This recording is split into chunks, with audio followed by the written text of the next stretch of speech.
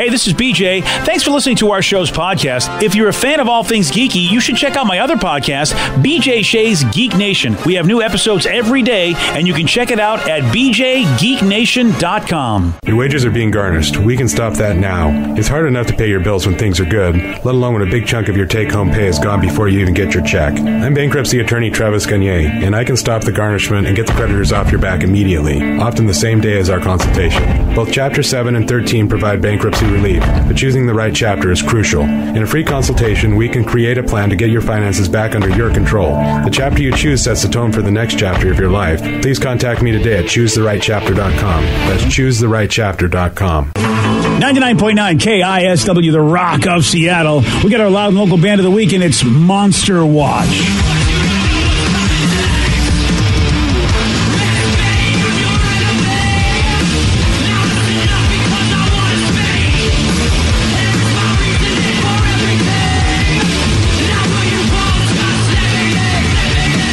It's our loud and local band of the week, Monster Watch. You find out where they're playing. You want to know where you can get their music. They got a 4-track record. It's called Zot. It's available on some of the streaming service places, all that fun stuff. But you got to go see them live. These guys are awesome. And they're playing with Duke Evers for that album release show that's happening at the Crocodile on June 8th. And look, if you are a local music fan, you're going to love Loud and Local, the Sunday night edition. That's right. 2 solid hours of all local music. Great bands from the Pacific Northwest. Bands like Monster Watch.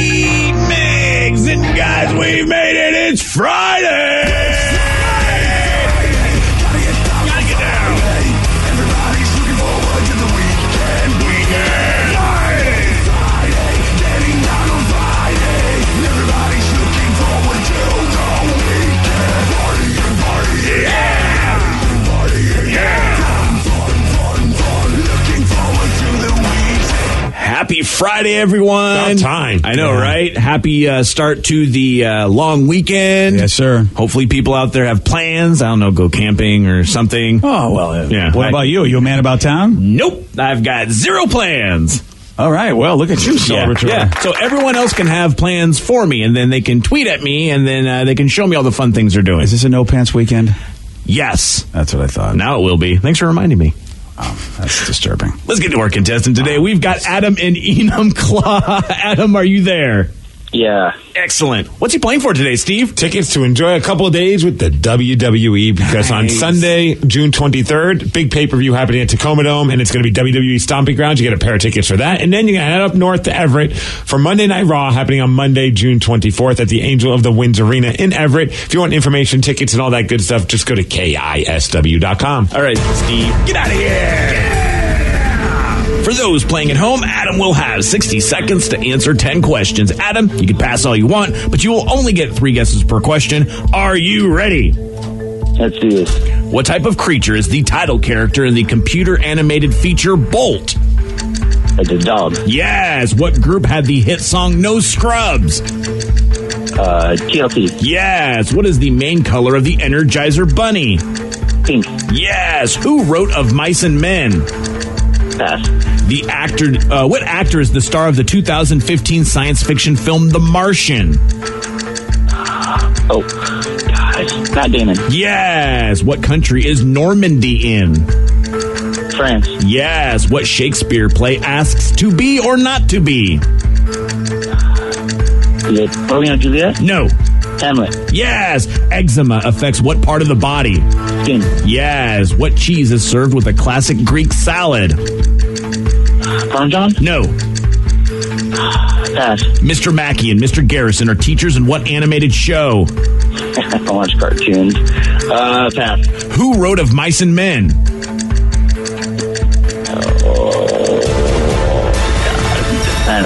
All right. Well, 7 correct. Yeah, still not bad. No, it's a pretty good score right there. bad, that's He played right. the game really well there. Adam and Eden Claw did a good job. Yeah, he sure did. Do we really need the horse galloping now? Of course, it's Eden Claw. They're the equestrian city. Oh, yes. Oh, yes. Come on. The horse brothel capital of the United States. Well, listen, it's not their fault. It went down a dark road. They still, people. It went on a really dark road. Yeah.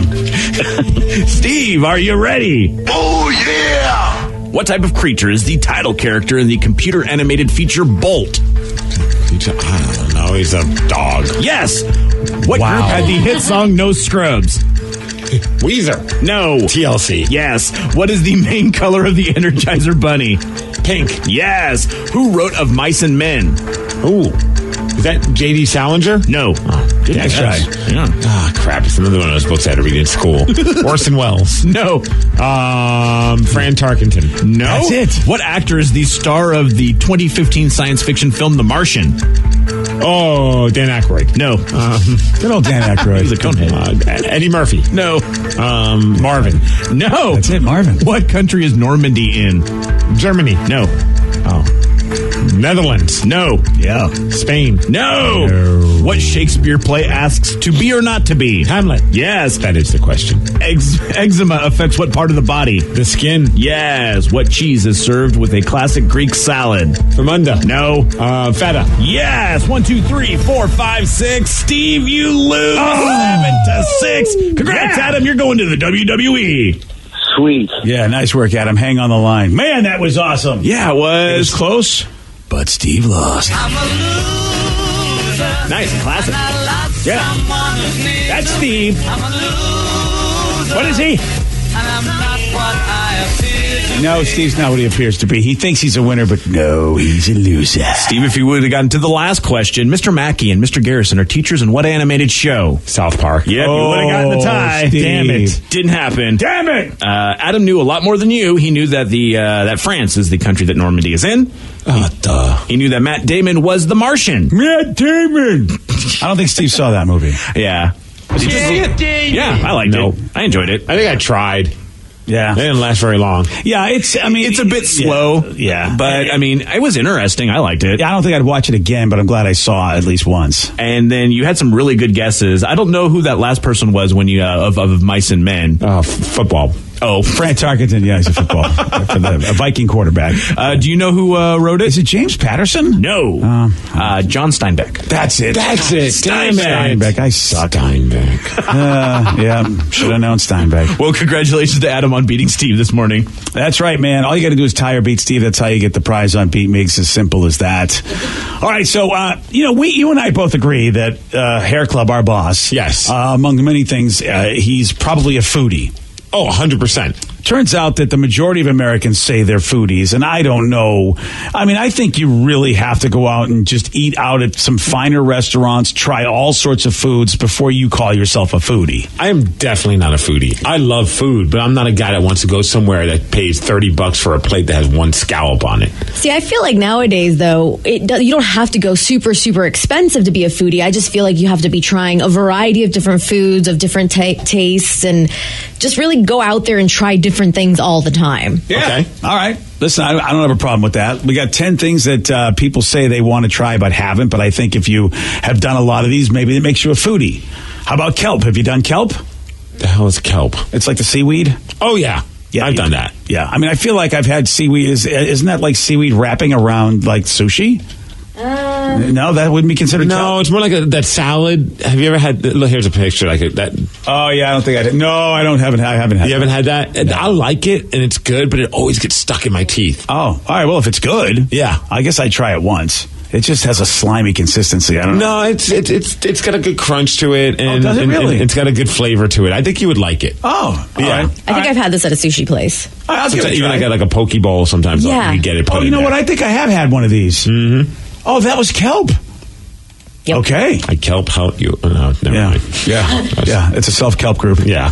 Those are good attempts. How about Terrible goats? tips. Have you ever had goats? No. I've had goat's milk and goat milk cheese. Yeah. I feel like I have, but I don't remember. Because they cook a lot of goat in Mexican cuisine, and I think I had it when I was a kid, but I don't remember. I've had lamb, so I don't think I'd be opposed to goat. It's fine. Rolled ice cream I have had. Yes. Yes. It's good.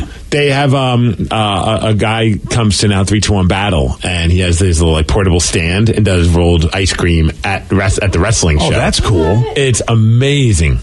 Have you guys had any foods infused with CBD? It's called How We Roll Seattle. I wanted to give him a shout out. Oh, How We Roll Seattle. How We Roll Seattle. Very cool. I've seen now at the New Seasons. It's an Oregon-based supermarket that's opened up a couple of stores around here now in the Pacific Northwest. I should say in Seattle area. And I've seen they got a big display of CBD everything, candy bars and snacks, and I don't know how helpful it is. It's taken over the world, man. Yeah. Have you had any yet? No.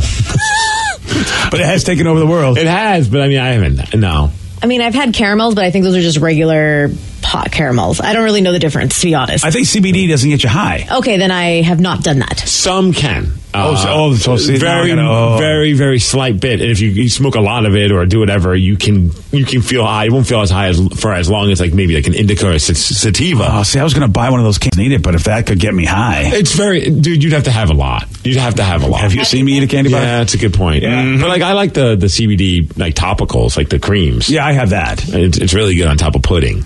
No, I'm kidding. No, don't eat those. Just put it on your skin. It helps, though. Yeah. Of course, this year, everyone's talking about this avocado toast.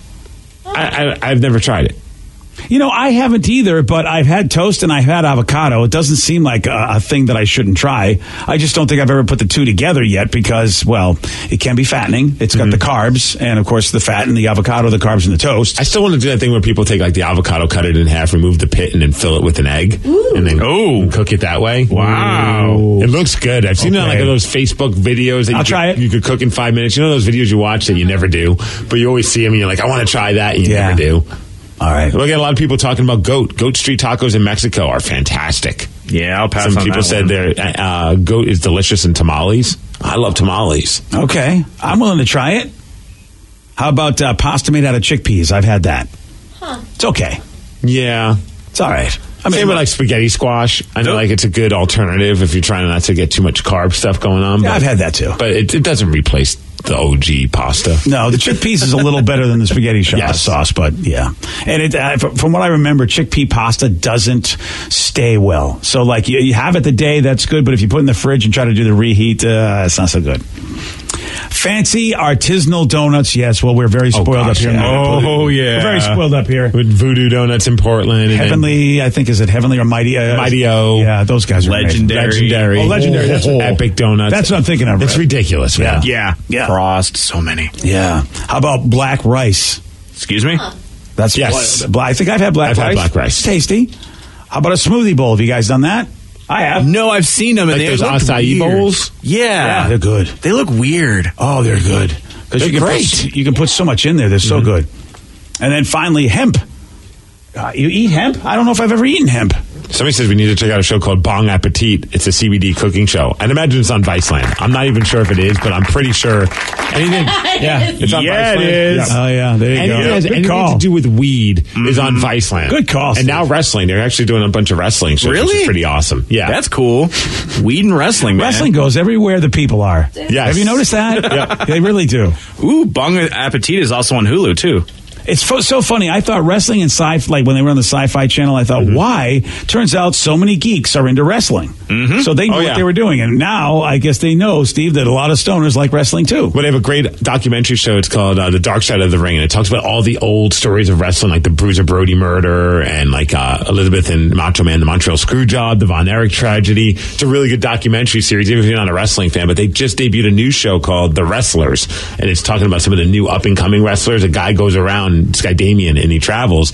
And next week's show is spotlighting Seattle. Oh, nice. So Defy Wrestling is going to be shown on there because I remember he was there. So a Twitter verified champ could be in there? I might be in the background because I was there when they filmed it, and I didn't think it was ever going to see the light of day. And in fact, it was because of the success of the Dark Side of the Ring documentary series that Viceland decided, you know what, we're actually going to do the show. Nice. They put it on the shelf forever. Oh, look at you. So that's pretty exciting. Oh, so you might see Steve in the background. So Viceland, if you want to get stoned and watch wrestling, that's the show. That's the station to do that on. Nice. Got a well-known celebrity that just admitted that he once brought a hooker to a Thanksgiving dinner. Oh, that's so awesome. Who did this? You really won't be surprised when I tell you. At 7:17 on The Rock. BJ and Migs, mornings on The Rock, 99.9 KISW. 99.9 KISW, The Rock of Seattle. I think my wife has actually been letting me down because I know she's a Real Housewives fan. She didn't tell me that Denise Richards was on The Real Housewives of Beverly Hills. I might want to watch that. I don't even know what housewives are on that or any of those shows. I've never seen a single episode. But Denise Richards was married to Charlie Sheen, so she's going to have stories. That's true. That's the only reason I care is just to hear it. Talk about drama. She might be the only housewife that could say her husband actually is more of a drama queen than anybody would be. Yeah, you're right. On those shows. They need to incorporate Charlie Sheen onto the show. Oh, that would be so good. I think I'd watch a reality show where Charlie and Denise try to figure out how to live a life after his ridiculousness. And I'll tell you why, because she did say on a recent episode of Real Housewives that Charlie brought a hooker to her Thanksgiving dinner a few years ago. I have one speed, I have one gear. Go. I do have a lot. I have a lot more respect for her having to deal with this circus sideshow that is Charlie Sheen back in those days. Charlie came over for Thanksgiving for dinner a few years ago, and he had a hooker in the car in the driveway. Yeah. And he's like, was afraid to tell me, well, she's in the driveway. Okay, she's in the driveway. I'm like, I said, I'll set a plate. Even a hooker deserves to have Thanksgiving dinner. Aww. Yeah, that's true. Well, I had that marriage not last. I mean, she seems completely accepting of anything. I know, dude. Seriously, it's hard to believe that there's anything that she could have done that would have been led to Charlie going, no, you're just unreasonable, I'm leaving. I mean, come on, Charlie. I don't know. Is it more awkward for the people, the family at Thanksgiving, or for the hooker? Because she's... I think it depends. Is she dressed, to kill? Like Pretty Woman hooker? Yeah, exactly. Or is she, a little bit more conservative in how she's dressed to where people might not know she's a hooker? Then I think it's fine. I feel like the kind of lifestyle Charlie was leading, that she looked just like you'd expect a hooker to look. Yeah. Yeah, the stereotypical look is what I'm expecting. I mean, does she go back to all of our hooker friends and say, you won't believe what happened with Charlie? I would. I got a Thanksgiving meal. Yeah. So, of course, this is what she says. So you got to go ask Charlie, hey, is it true? And Charlie actually did admit that it was true, but in true Charlie form, he just couldn't answer the question. Oh, he actually did. He gave us his answer in the form of a poem. I'm going to read the poem, even though I don't know what kind of poem this is. I can't find a rhyme. So Charlie said, yes, her story regarding Thanksgiving is absolutely true. The turkey I brought was, in fact, a lady of the night and a bit of a harlot. The thighs were especially robust. I don't know. How did I do? Was I poetry slam worthy? I expose people to magic. Wow. I may forget about them tomorrow, but they'll live with that memory for the rest of their lives, and that's a gift, man. My apology to all the slammers. I hope I didn't ruin everything, but I mean, You're supposed to snap? Oh, yeah. Oh, are you? Oh, see, I wrecked it. I'm sorry, guys. I'm so bad at this. Yeah. It's the lukewarm topic of the day. So Charlie Sheen admits that he once brought a hooker to Denise Richards' Thanksgiving dinner. Yes! And based on this, we want to know, what is the oddest thing that has happened at your family gathering? I do love these stories. 206-421-ROCK. Text us at 77999. What is the oddest thing that has happened at your family gathering? Your calls, your texts after Beastie Boys on The Rock. BJ and Migs, mornings on The Rock, 99.9 KISW. 99.9 KISW, The Rock of Seattle. So Charlie Sheen admits that, he once brought a hooker to Denise Richards' Thanksgiving dinner. And of course, that was one of his ex-wives. And of course, it's supposed to be a family time, and Charlie brings a hooker. A pretty odd thing to do. Mm-hmm. So we're wondering, how about you? What is the oddest thing that's happened at your family gathering? 206-421-ROCK. Text us at 77999. Let's go to Lisa in Renton. Lisa, you are on the Rock. That's what I'm trying to say. Yeah. Hi, guys. Hey, my mother turned 50 years old. It was about 32 years ago. My birthday and her birthday both fell on Thanksgiving. Her best friend thought it would be funny to bring in a male stripper for her birthday in front of my whole family. On Thanksgiving? On Thanksgiving. Okay, then. This guy came in. He must have weighed 75 pounds soaking wet, wore the ugliest G-string. What? It was just awful. Oh, no. He smelled like he bathed in cologne. buck teeth, the whole bit. His hair was cut crooked, and he did this striptease that was so awful. My mother blushed, and she said, hand it over to me, because it was my birthday, too. And I'm like, no, thank you. When he finished, he wouldn't leave. He wanted to stay for dinner. No, he didn't. God. He could not get rid of this smelly dude. Lisa, how much did they pay for this low-rent Chippendale? How much? Well, I don't think it was refundable, and she wouldn't admit how much she paid, but I think she was more embarrassed than the rest of us because he was so skinny. It's like, put a little meat on this guy, please. My God, maybe we should feed him. Well, that's why he wanted to stay. He wanted to get some more protein in his body. Oh my God, it was so embarrassing. Oh, and were there, and so like everybody was around? Everybody was around. My dad just kind of had to leave the room. Oh, that's hysterical. Oh, man. Yeah. I wish, if I was a kid there, I would have been laughing. It would have been the best Thanksgiving ever just to see the awkward adult moment. Oh, that's so cool. Yeah. Well, my nephews were there, and they were mortified. How's that? Oh, man, that is awesome. Thanks for the call, Lisa. That's fantastic. You got to love it when adults make good decisions. Yes, you got to make sure you got the right stripper. Yeah, I mean you can't believe what's on the back of Backpage. Also, you also gotta know the right holiday. That too. Yeah, because obviously it's more of an Easter thing. Yeah, Easter. Yeah, you're actually right because you get springtime, mating season. Sure, yeah. You can dress up as a bunny and get naked. Yeah, hop around. Yeah. Right. Get the Easter basket. Yeah, and you got to be bringing a little bit more in the cornucopia. You know what I'm saying, buddy? Yeah. I mean, you really... How about this texter says, my mom flashed us at Thanksgiving at the table at my grandma's house. My brother and his girlfriend at the time also saw. I feel like that might be a dating deal breaker. If you're early in the relationship, you're like, I don't know if I want to be married to this family. Okay, I think I might be going a little foggy. Mm-hmm. Did you say the mom flashed everybody at Thanksgiving? My mom flashed us at the Thanksgiving table at my grandma's house. Mom, what are you doing? Wow, please tell me she was drinking. But even then, why? Your children are there. Why? I mean, the only time they should see those is when they're infants, when then they forget. That's the beauty. You see them, but you forget them by the time you get older. If you're the boyfriend or the significant other of somebody in that family, when all that goes down, what happens at that? I feel like at that point, then all bets are off and I just hit the booze. Unless you're a Stacy's mom kind of guy and you're like, this is the moment I've been waiting for. It's the only reason I dated your daughter. See, in my head, I'm like, can I get a shot? I can do no wrong in this family, clearly. Yeah. Oh, yeah, dude, you're absolutely right. You at that point, you know what? You're the best guy there. Someone said the oddest thing that happened was at a Christmas party on my dad's side. Granted, I've never met my real dad because he's been in jail my whole life. When I was about 13 or 14, we were at the party. He shows up to the party unannounced. Nobody knew that he was out of jail. My mom's husband at the time, my biological dad, got into a fight, knocking over the Christmas tree. That's from Brian in Tacoma. Oh, no.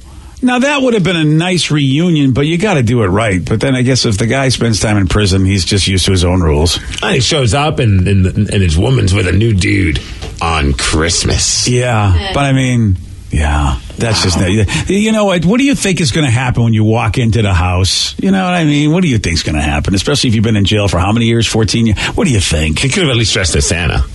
Oh, well, yeah. Of course, that doesn't always go well. As we know in your house, when people dress as Santa, they get their ass kicked by your father. Yeah, Uncle Frank got his ass kicked by my dad. There you go. Merry Christmas, everybody. In all fairness to my dad, Uncle Frank didn't warn us that he was going to come in as Santa Claus and just start handing out stuff. Yeah, but I love the New York attitude. The time of year where if somebody comes in your house, okay, they're dressed as Santa, they're probably benevolent. I mean, you know what I mean? But no, not in New York. It's like, who the F is this? You are going to die, Santa. The New York Christmas Carol, I saw Daddy punching Santa Claus. It's very true. Multiple times. Santa Claus. Bell, it's Uncle Frank. And he violated him with our Christmas tree. Whoa. Wow. And the best part was, even after he addressed who he was, it didn't stop my dad from punching him. It's not my dad's punching him because he's mad that he didn't even warn him. Yeah. Why don't you let us know next time? I know. It's just like, okay, I'm going to get my ass kicked no matter what happens here. Okay, great. And of course, the little kids are like, okay, we're never getting presents ever again.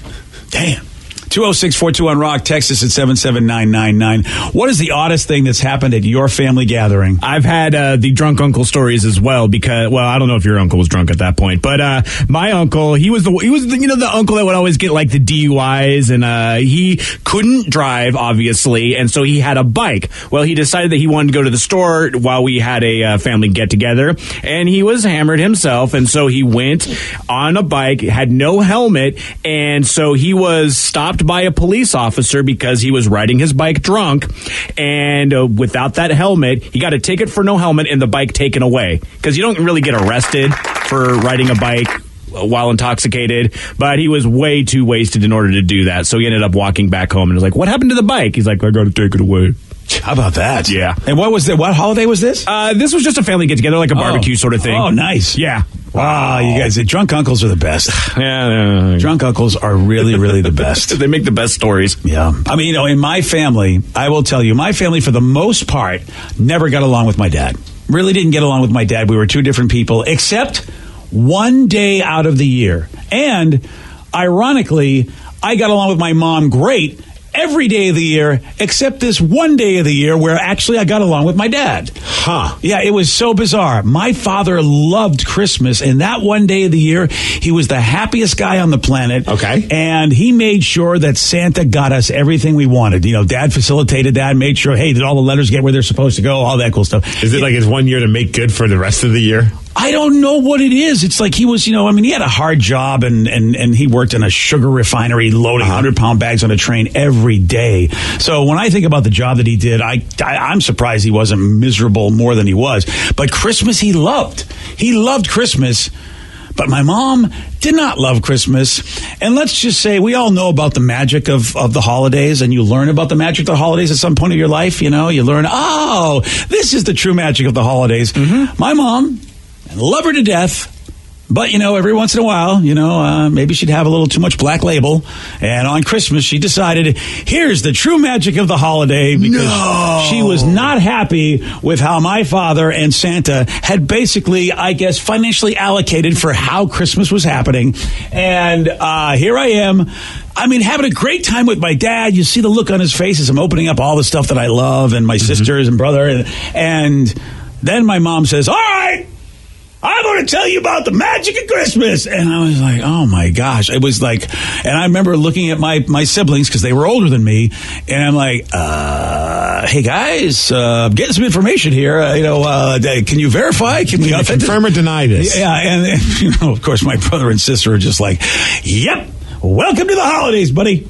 Oh, I'll never forget it. It was just like, wow, that was, man. And I've seen a lot of expressions on my father's face. I'd never seen disappointment like that on his face, because this was his one day of the year he's deflated. Yeah, I mean, he really was happy. I don't remember him being a super happy guy when I was a young guy, and I don't, because he was working his ass off all the time. And I was like, that was the one time I looked at my mom, and I'm like, and I was kind of a mouthy kid. I think it was the one time I had a battle with my mom. I'm like, you know what? Nobody in this family's going to tell you, but I'm the kid that has the big mouth. You're kind of a douche right now, Mom. Yeah. Yeah. I mean, give Dad one day. Yeah. And also, it's the day I get presents.